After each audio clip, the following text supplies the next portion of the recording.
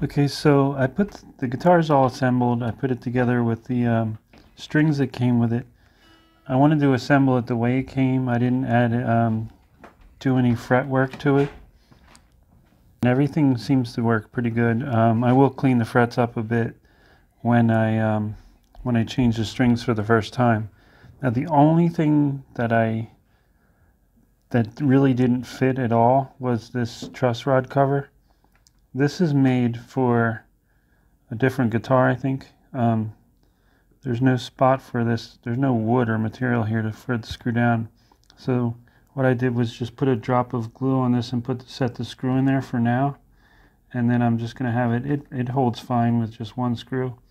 But it really would have needed, I don't have one that fits it, but it would need something like this with the two screw holes on each side to get on the where the wood is, like there and there. Other than that, everything fit perfectly. The only work I did was to sand down the bottom of the nut to lower the action a bit. So I went with the, it's all finished, and I went with the license plate for the pick guard, but I love it, but I'm also having second thoughts. I also love the black.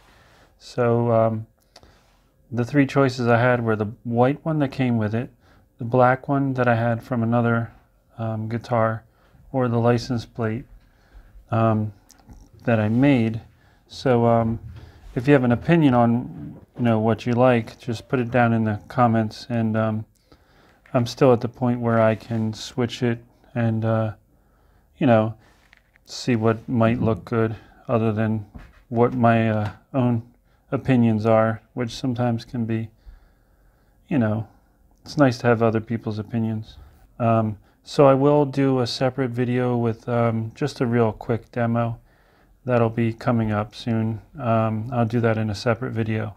So all in all, it was a really great kit, and I'd definitely love to build another one like this.